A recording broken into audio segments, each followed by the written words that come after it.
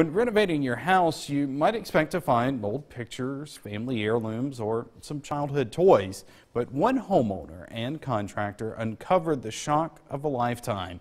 Our Riley Livingston joins us in the studio with more on this story. Joey, this is a story of a secret that goes back more than 50 years. But investigators in Winona believe the real mystery could be even older than that.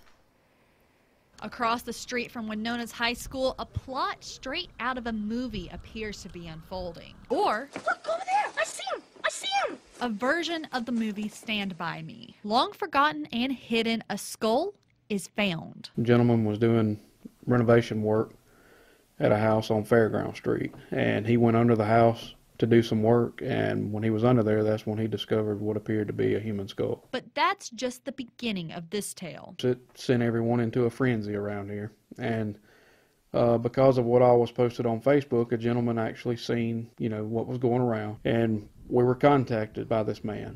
And he told us that he actually lived in the house in 1965 and stated that he's actually the one that placed the skull under the house. But Chief Investigator Dan Herod says they don't believe this was foul play. Back in 1965, a group of boys stumbled upon the skull. Simply, at the time, some teenagers walking through some woods, they stumbled upon this human skull.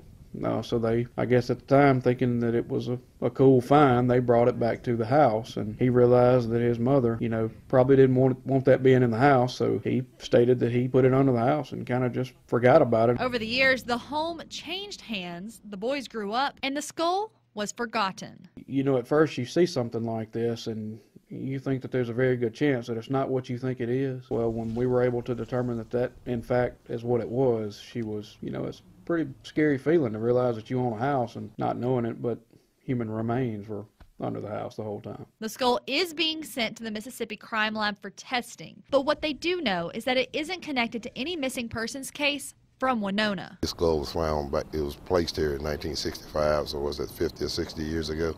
So it could be older than that. From my investigation, it did not come from Winona. Harris says they will be looking into a hole found in the back of the skull. He says it does resemble a bullet, but they won't know until the crime lab has a chance to examine it.